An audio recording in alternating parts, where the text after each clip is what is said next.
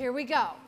Amber, holiday gatherings can sometimes be a little bit awkward, but you had a particularly uncomfortable Christmas once. What happened? Yes, the first year that my husband and I were dating, we flew back to Ontario to stay at his parents' ranch for Christmas.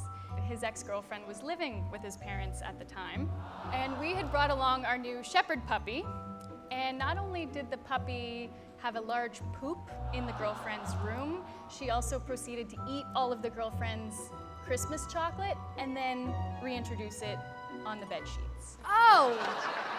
Yeah. Okay. Now, after each one of Amber's stories, one of you will get to ask a question to help you determine if she's telling the truth or if she's lying. Anthony, you take the first question.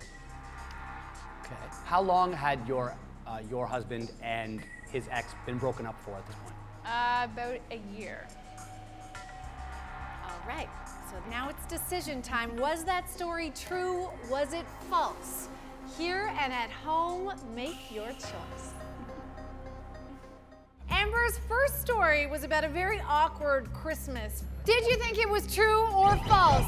Half true, half false. The lie detector and its hunky operator say that story was true! Richard and Maya. Richard, what was it about the way Amber told that story that made you think it was true? Well, I saw her eyes light up when she mentioned her new husband and also when she mentioned her dog, so I thought that had to be true. That's good. Your husband will want to know that your eyes light up when you speak about him.